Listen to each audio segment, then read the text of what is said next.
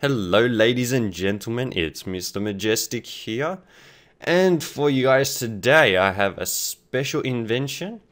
It is an 18-digit input panel. Is that what you'd call it?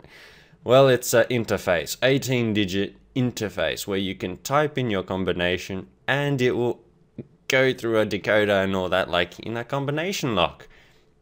Now, some people might say, why the hell would you have 18 digits when there's only 0 to 9? Well, the background behind this is that I wanted to make a password lock which is 27 digits, but I found that after 18 it starts to get pretty hectic. Like to be able to fit all this in without it coming like out the front there and all this other complicated stuff. Like, you can just see how complicated and crazy this all is.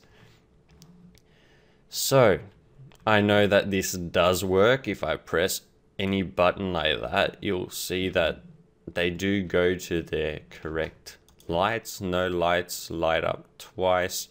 They all do work, and yeah, so it's a little bit tricky. It's hard to set up, it's hard to build. But for a future video soon, I do hope to make this into a combination lock. I'll probably just weld edit, copy and paste a couple of them. And I'll try and make some variations. I'll make a standard kind of one that's easy to understand, and then I'll make a compact one. And I will try to make a tutorial on it.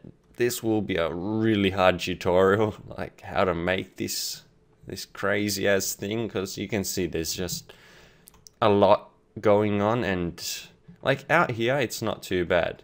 There it's not too bad. It's when you get into this bit and you're trying to connect all the torches, because as you can see, this one here, they don't have torches on them. It has to go down onto another dust, power a torch from there. So it's a little bit complicated, but it will be cool. It will be really cool. And you got to think about it, this is going to be really secure. Like, it's twice the amount of options as a 9-digit one, and it's completely flush with the wall, so you can, you know, build up and around like so. You can just keep building like that and it'll be flush, so you got nothing to worry about. This is really cool in my opinion. It would look cool in any redstone house, any bat cave, anything like that. So yeah, I will try to get something done about this, but I thought I'd just show you guys because I haven't posted in a little while and I'm very sorry. So this is that. I hope you guys like this. I hope you guys are as excited as me about this. And yeah, so stick around for a new tutorial coming soonish. I hope that it will be available, you know, sometime soon. But I have been very busy as far as university, and I just got a job as well, so that's going to be a bit of work. So please understand that, guys. I really appreciate your support. Please keep it coming. And yeah, I'll catch you guys later. See ya.